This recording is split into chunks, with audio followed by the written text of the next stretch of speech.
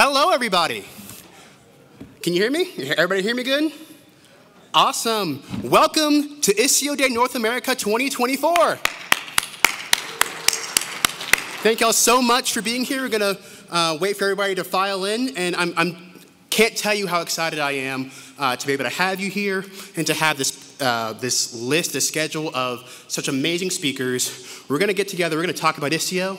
We're going to talk about how you're using it, hear from maintainers and our TOC members about new advances in the technology and the project, and even more importantly, how you can get involved in Istio. So got a lot of stuff, a lot of content prepared. We're going to need every minute in this in this session, so let's go ahead and kick things off.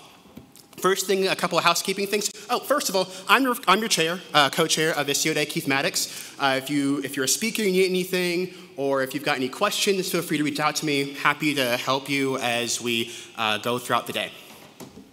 Like I said, a couple of housekeeping things first. As far as the code of conduct for this event, we are covered by the CNCF Code of Conduct. Best way to think about this, since it's a rather long document, remember the golden rule, right? Treat others the way that you would like to be treated, with kindness and with respect. If you want to see more details on that code of conduct, we've got that QR code up there for you to be able to learn more. And there are various places across the venue for you to be able to kind of lodge a code of conduct violation report. Hopefully you won't need to, though.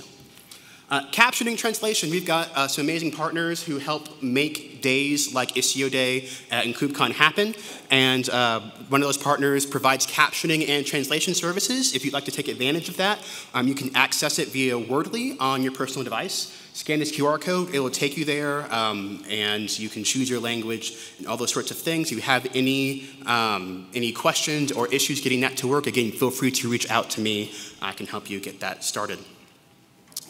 This event would not happen without our amazing sponsors. We have Microsoft Azure sponsoring this conference here at a gold level, and Google Cloud as well, also at a gold level. Let me tell you, there's so much that goes on to making these events like Istio Day happen. The way and the reason you're able to get this content, you're able to get this time to come together is because of our sponsors. So give up a hand, please, for our gold sponsors, Azure and Google Cloud. I think most folks have already eaten, but just in case, lunch pickup will take place, has taken place outside of the ballroom in the South Foyer.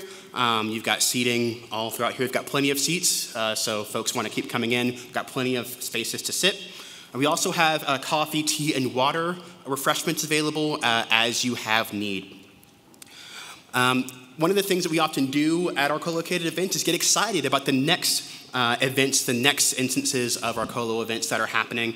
Our 2025 Europe CNCF hosted co-located events have already been announced, and the CFPs are already open. So if you'd like to be up here during the next Istio Day, it's going to be in London in 2025 in April.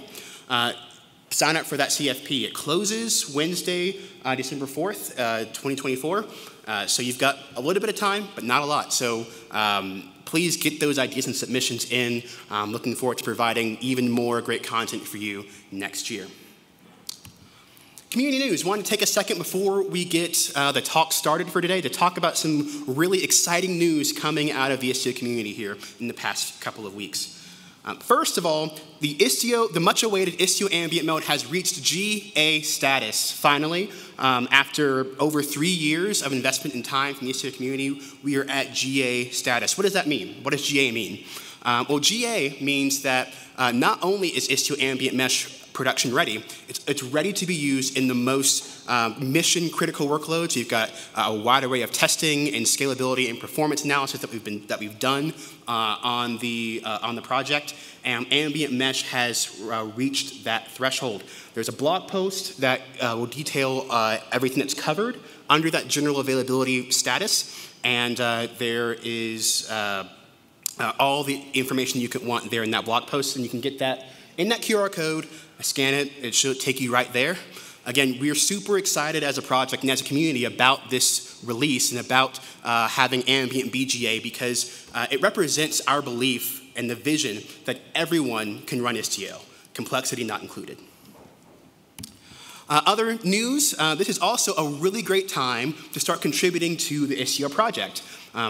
We've taken, as a steering committee, we've taken a look at our TOC process and we made some changes.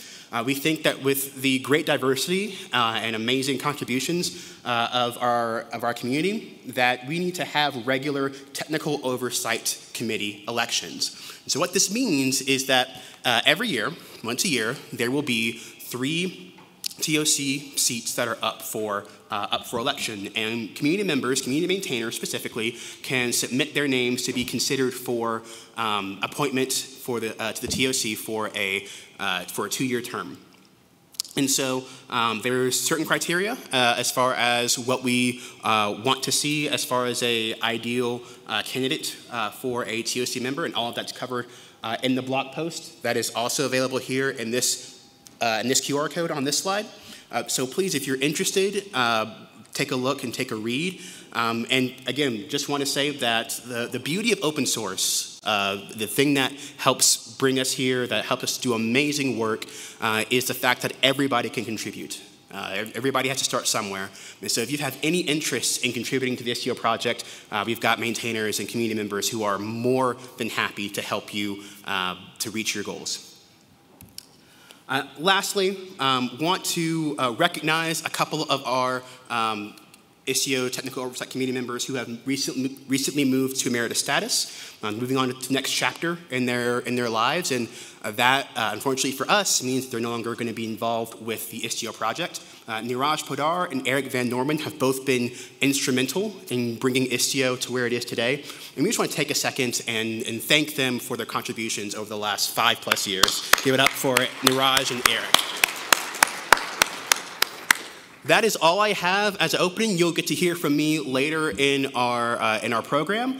But without further ado, I'm going to ask Mitch and Justin to kick things off with the first talk of the day.